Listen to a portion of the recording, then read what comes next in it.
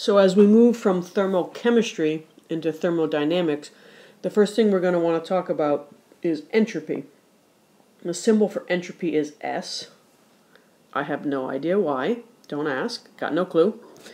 Entropy is basically chaos or disorder or randomness. It's how randomly distributed something or how disordered it is. For instance, if I toss a bunch of bricks off a truck, what do you think? They're going to end up in a pile, or are they going to end up in a random sort of mess? Disorder is always more probable than order. Just think about your room at home, for instance. Or some of the desks in my science office. Not mine, of course. If you look at an ice cube, solids tend to be nice, crystal organized structures, so they have very little entropy, whereas liquids like water tend to be a little more randomly set up, so they have more entropy. And even more than that, if you had a gas, that would have more entropy. So if we're comparing solids and liquids and aqueous and gases, solids have the least entropy. They're the most ordered. Gases have the most entropy. They're the most disordered. And increasing temperature increases entropy. Can imagine if we heat things up and give them more kinetic energy, they tend to move around faster in a sort of more disordered state. There's an actual law of entropy. Says so, right? You got to obey entropy, it's the law. Basically, it just says that all systems have a tendency to move toward more disorder. Okay? Everything is going to tend toward disorder. Everything in the universe. Okay? From your bedroom to dropping a deck of cards, it's not going to fall in a pile, it's going to spread out. So if we look at a couple equations, let's see if we can predict the change in energy. Entropy. Do we think that the entropy of this reaction is increasing or decreasing? Well, what you want to do is you want to only look at the moles of gas on both sides. On this side we have 1 plus 3. We have 4 moles of gas over here and 2 moles of gas over there. Entropy is decreasing.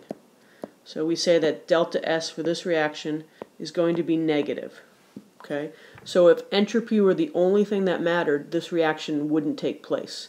Later we'll see that both entropy and enthalpy matter, and we put them together with something called free energy. So how about this one? This is a liquid, so we'll just kind of ignore it. 3 moles of gas to 5 moles of gas. So in this case, the entropy is increasing. So we'd say delta S for this is positive. So if the only thing that mattered here were entropy, this reaction would take place.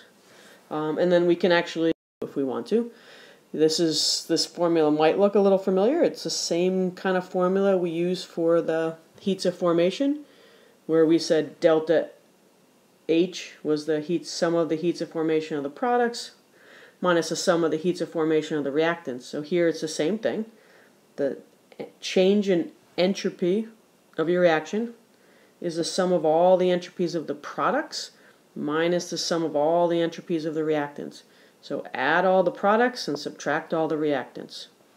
Okay, your units of entropy are joules per mole Kelvin or kilojoules per mole Kelvin. They're usually given in joules per mole Kelvin. So how about if we try an actual equation? Okay, let's see if we can find the change in entropy for this reaction. Now again, you have a whole table of S's, so I won't show them to you here, but I'm going to give you a whole packet of constants, so you'll have a table of entropies. So what I'm going to do, again, I'm going to take all my products and add them together.